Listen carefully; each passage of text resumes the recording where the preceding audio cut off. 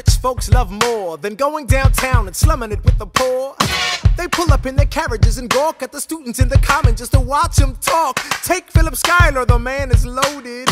Uh-oh, but little does he know that his daughters, Peggy, Angelica, Eliza, sneak into the city just to watch all the guys.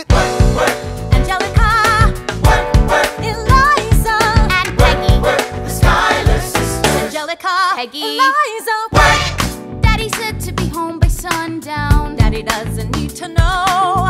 Daddy said not to go downtown. Like I said, you're free to go, but look around, the revolution's happening in New York. Angelica, work. It's bad enough Daddy wants to go to war. People shouting in the square. It's bad enough there'll be violence on our shore. New ideas in the air. Look around, Angelica, remind me what we're looking for. She's looking for me. Eliza, I'm looking for a mind at work. I'm looking for a mind at work. I'm looking for a mind at work. Whoa, whoa, whoa, whoa.